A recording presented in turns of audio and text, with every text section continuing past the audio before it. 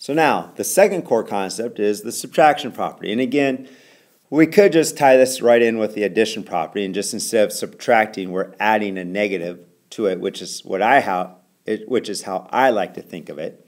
Instead of using subtraction, just think of it as that you're adding a negative number to each side. All right.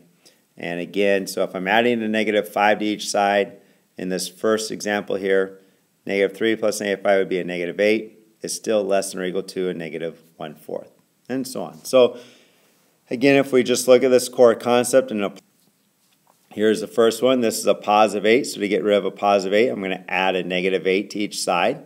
Again, I just like to think of it as adding a negative 8 instead of subtracting. It just makes it easier in my mind.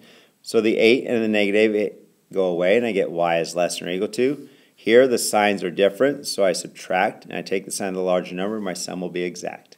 So I have y is less than or equal to a negative 3, and now I graph that.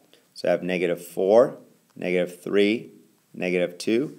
I'm going to have it closed at a negative 3, and then shaded to the left. This next one, again, I'm solving for m, so the m is on the right this time, so I'm going to subtract 1.4, add a negative 1/4 to each side. And when I do that, and I have negative 8 and negative 1.4, I go ahead and I add, so that's a negative 9.4, because I add and keep is less than m. Remember, I still want to rewrite it, so it's written as m, and then negative 9.4 on the right.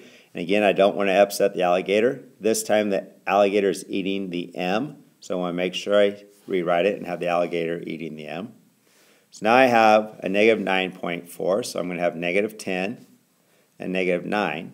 And then the negative 10, negative 9, negative 9.4 would be about right here.